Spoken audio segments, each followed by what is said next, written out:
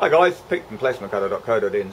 Today I thought I dug out my old plasma cutter and I thought I'd show you the old thing that I've been using for years and a few tips and tricks and some air pressure and some other bits and pieces. Thanks guys. Well, as you can see, we dug the old plasma cutter out of the back of the shed and I've got the old girl sitting here, and this is the old girl. I've had this probably 6 or 7 years. It's old MyTech. And it's probably the same as most other generic Chinese plasma cutters and stuff you can buy anywhere basically, on eBay or Amazon or anywhere really. Had a good run out of this one. It's not too bad considering the price that I paid for the thing, but I haven't looked at it for a while because I haven't used it probably for 6 or 7 months properly. I've just been cutting the odd bit of plate, but I haven't really done anything major with it. I used to cut a lot of 3mm steel with it, and it worked fine. Just the issue that I had was because I'm only on a single phase garage power, that my compressor couldn't really keep up with it. So yeah, but other than that, it all went quite well really. So anyway, I'll show you around the thing and we'll have a look. So here we have it, MyTech, inverter plasma cutter, and we have here, which is the, if I get rid of all the dust off there, that's the amperage, and then you turn that switch there up for the thicker the metal you're cutting. But I like to have it running quite high. If we're cutting 3mm plate, I tend to have it about 35 amps, just for the simple reason that I don't have a hell of a lot of air pressure with this thing. This is the problem that I'm having. My workshop has a 15 amp circuit, but I only have one 15 amp circuit. The rest of it is just house power basically. So what I had to do was, if I'm only cutting a short piece of metal, I would turn the compressor on and then unplug the compressor and then plug the plasma cutter in and use the same socket until the air compressor basically ran out of air or it got too low. Then I would do it over. It's a pain in the bum really, but anyway, that's you guys might have the same issue unless you're in an industrial workshop, but like I say, I'm not.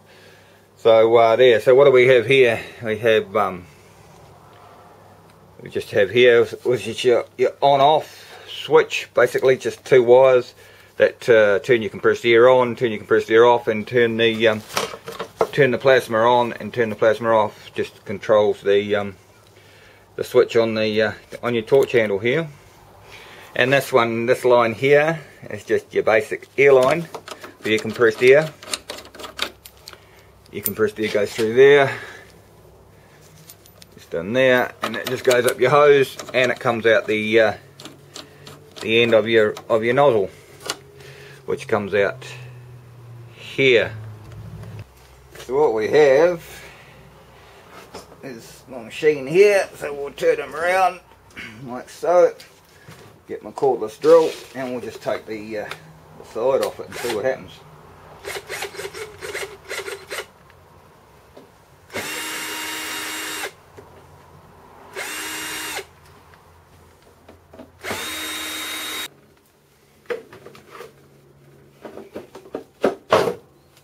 Yuck! Wow, that looks pretty yucky to me.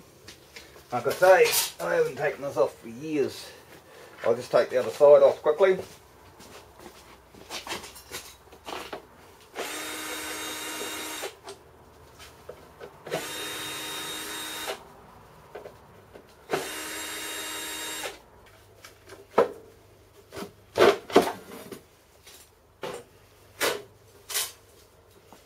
Holy roly, let's have a look at that. I'll show you the inside of it. Alright, so here we have my machine.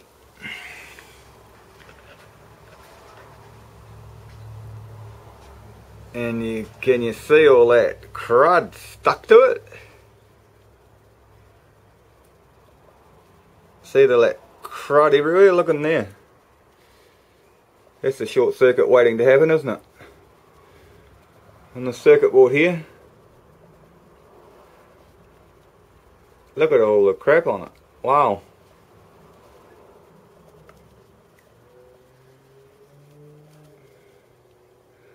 cobwebs and all sorts of things, and surprising the thing still goes actually.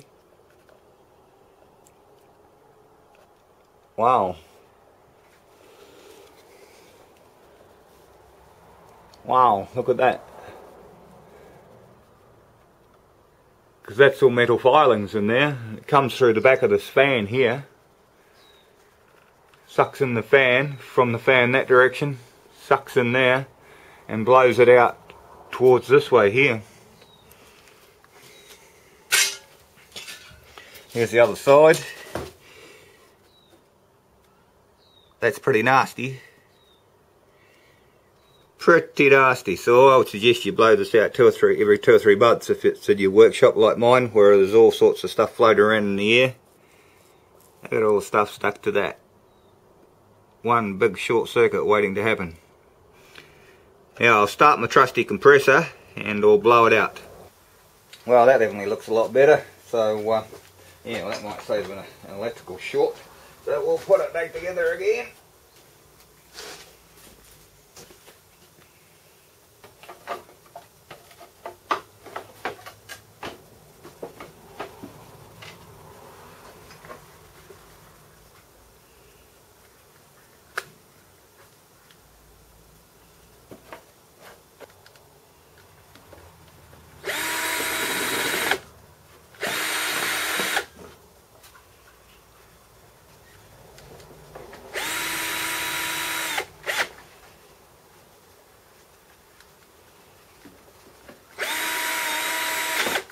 Now we'll just do the other side.